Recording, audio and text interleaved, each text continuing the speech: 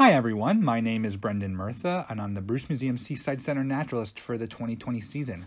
I'm going to be narrating this brief PowerPoint on the history of Greenwich Point and the Innis Arden Cottage. There's substantial evidence that what we now call Greenwich Point had a long history of indigenous presence. The local Siwanoy peoples, who spoke a regional dialect of the Algonquin language called Munsee, called the point Manaquego, and recent archaeological digs have uncovered shell piles and artifacts indicating Manaquego played an important role in local tribal life. After the town of Greenwich was purchased from the Siwanoys in 1640, the point passed into the hands of Elizabeth Feake and her family. The land was then known locally as Elizabeth's Neck.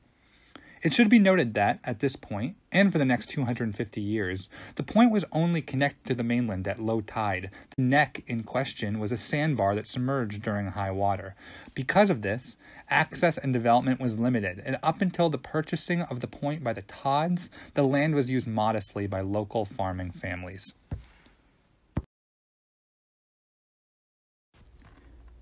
Some of you may still know Greenwich Point by the name Todd's Point, a small part of the immense legacy left behind on the property by John Kennedy Todd and his family. The Todds owned and occupied the point during the decades around the turn of the century and reshaped the land in unprecedented ways. John Kennedy Todd was a Scot, born in Glasgow. Before moving to the U.S. full-time and making a fortune, Mr. Todd enjoyed a prolific career as a rugby player in the U.K. He eventually joined his uncle's business practice as an investment banker in New York City and specialized in the financing of railroad projects around the country. In the late 1800s, many affluent New Yorkers were leaving the city to purchase seaside and summer homes along the Connecticut coastline, which, now connected to the city by rail, were more accessible than ever. The relatively quiet coastal countryside, still largely agricultural at this time, was rapidly transformed into the playground of the ultra-rich, establishing a different sort of pastoral tranquility. Mr. Todd and his new wife, formerly Maria Howard Potter of a wealthy New York business family, tapped into this craze by buying up, piece by piece, the land of Greenwich Point from the local families who lived there. When they purchased Greenwich Point, Mr. and Mrs. Todd envisioned a large estate well suited for recreation and relaxation. They called it Innis Arden. By 1887, the Todds had acquired the entirety of the point and began construction, building a large manor and a system of roads permanently connecting the property to the mainland. The causeway was built up with sediment left over from the construction of subway tunnels in the city nearby. The Todds filled in marshes to create ornamental lakes and ponds for exotic imported waterfowl, and created a golf course locals could play on for a membership fee. They allowed locals access to the beach as well, establishing the point as a recreational hub for residents of the area. The Innis Arden Cottage, where the Seaside Center is now housed, was one of several other buildings on the Innis Arden property. It was built in 1903. John Kennedy Todd died in 1925, and Maria Todd passed in 1939, over a decade later.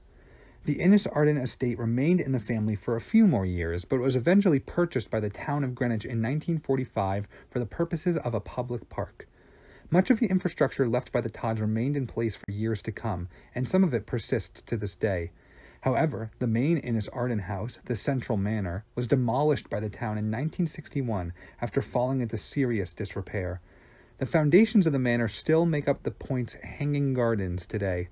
Other leftovers from the Innis Arden estate include the Innis Arden Cottage, the reinforced roads and causeway, and the culverts and walls of what is now Eagle Pond. The Innis Arden Cottage, after its construction in 1903, serves primarily as the summer retreat for overworked nurses of the New York Presbyterian Hospital School, who Mr. and Mrs. Todd developed close relations with. The nurses continued to use the retreat up until the town purchased the point, and after that the cottage was used for a variety of educational and recreational purposes. Like many other buildings on the property, however, its upkeep was neglected, and the cottage was frequently subjected to the harsh weather conditions of the shoreline. In 2004, after the Greenwich Point Conservancy was founded, the cottage was identified as a priority for restoration to its former grandeur. From 2006 to 2011, the cottage was refurbished to the beautiful state it's in today, combining its historical style with modern functionality. Much of the cottage's interior looks as it would have during its heyday in the early 20th century, yet it boasts cutting-edge educational capabilities. The cottage is now home to the Florin Family Environmental Center and the Bruce Museum Seaside Center, both of which opened there in 2011.